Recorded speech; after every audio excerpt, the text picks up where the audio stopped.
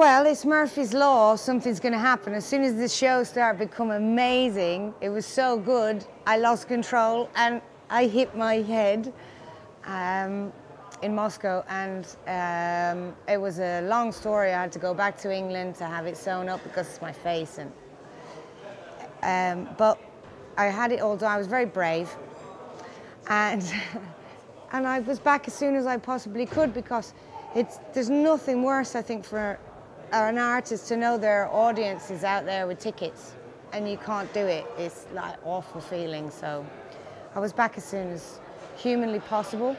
The first night, I was a little bit scared when it came to the song that it happened on. I told the audience and they were supporting me.